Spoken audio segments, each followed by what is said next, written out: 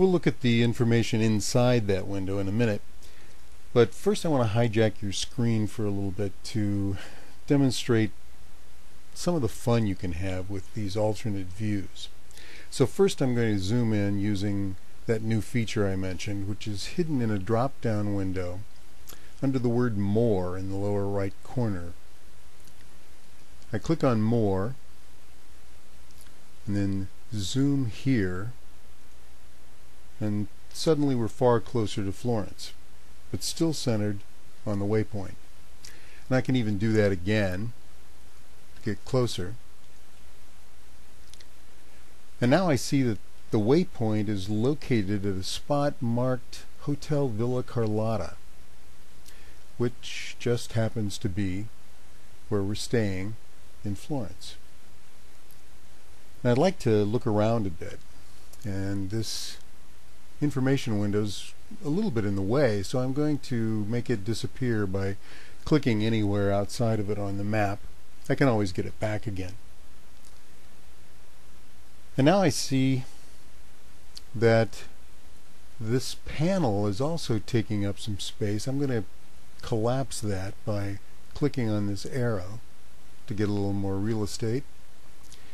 And now we have a nice big window to work with.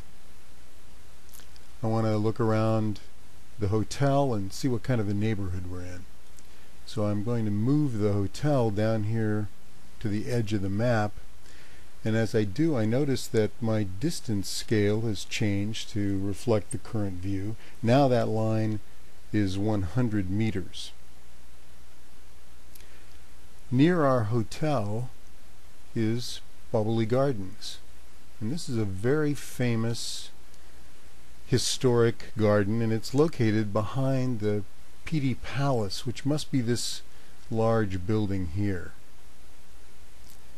And up in the right corner, the Arno River appears. And I should tell you, the blueness of the Arno, like that of the Danube, has been exaggerated a little here.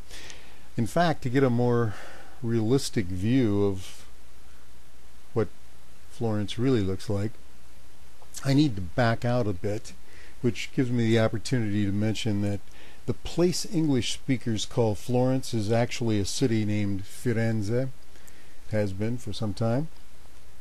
But by Shakespeare's time, English had already invented names like Venice, Padua, and Florence for places that already had names in Italian.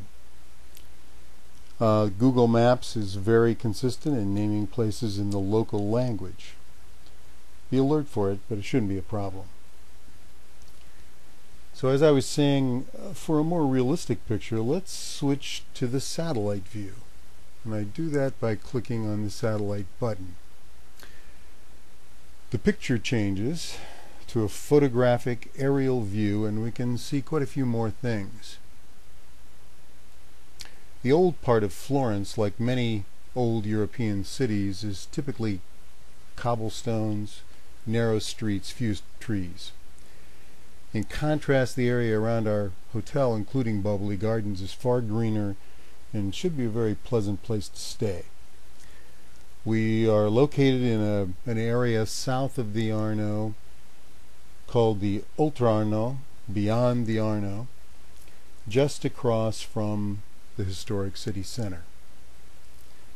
As I move closer, I see a lot of bridges crossing a more realistically colored Arno River.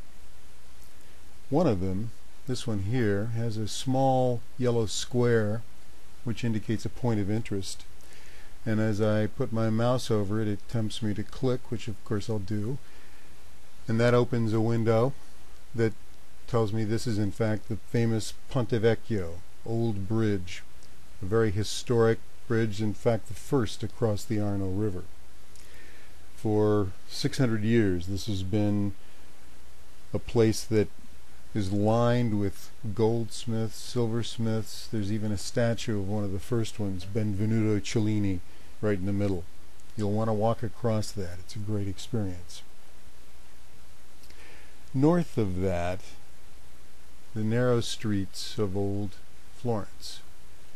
And I can see a few things. Here's a railroad. This must be the train station. I notice a couple of large open piazzas that are gathering places for people, as they have been for centuries. But dominating this view, as it does the city, is this huge complex, which completely dwarfs all the other buildings in town, and we want to have a closer look at that. I'm going to try to fill the screen with just that part. And it is one of the great scenes of Italy or any other place. 3 magnificent buildings decorated by workers who come highly recommended. Over here on the left we have the baptistry with its famous bronze doors by Ghiberti. The Campanile or bell tower, which was decorated by Giotto. And of course the Duomo itself, which is topped by Brunelleschi's magnificent dome, the very first Renaissance dome.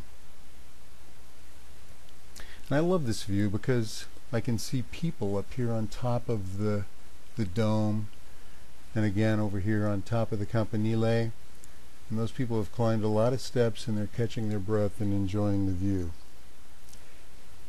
And I can see a crowd gathering here, where crowds always gather outside the baptistry to look at the famous bronze doors of Ghiberti. And to end the demonstration, let's switch to the third available view, Earth View, which simulates the look of Google Earth, but instead of having to download the Earth software, we can see it right here in the web-based Google Maps environment. And I'll get that by clicking on the Earth button, and once again the picture changes. This time to a pseudo 3D view where most of the buildings have a vertical component. This consumes a considerable amount of computer resources, so be patient while the picture loads and redraws itself as you move around. And now the Duomo and its companion buildings can be viewed as a group. We can move around and look at them from various angles. You can even do a kind of flyby with a little practice. I may be able to even zoom in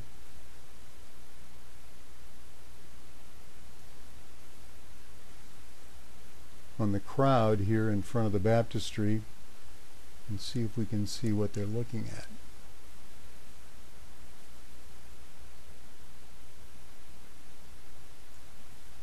And there they are, the famous bronze doors of Ghiberti. And I guarantee you this is no substitute for actually being there and seeing them. You'll want to marvel at the workmanship. And to finish, as a finale, we'll fly back to our hotel, or attempt to here. And that means we have to go back toward the river, which gives us an opportunity to fly over the Campanile. Watch out for that lightning rod.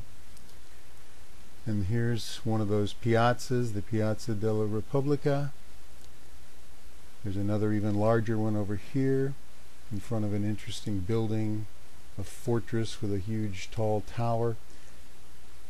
This is the Palazzo Vecchio, where the Medicis used to live. And our bridge of choice to return to the Oltrarno is, of course, the old bridge, Ponte Vecchio. As we fly over, look for Cellini's statue right there in the middle. It's right here. I could fly in and see that, but I'm anxious to get home. On the other side of the Arno is the Pitti Palace, this large palace, and behind it the Boboli Gardens. And at the end of Boboli Gardens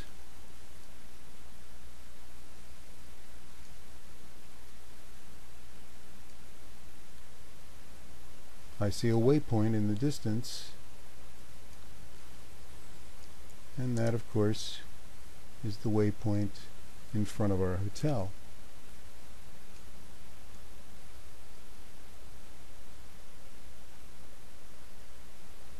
And there it is. So we've come full circle and we're right back where we started again, or almost back. When we began we were in map view, so I'm going to click on map view to return to that. We are zoomed in closely on Florence, and we weren't to begin with, but of course I can always click on the hand to truly go back to the beginning. And I want to retrieve my panel that contains our destinations, and now the only thing remaining to do is to click on Florence, which will bring back the information window that we want to look at. So I hope you enjoyed that, and we'll try some of those things yourself.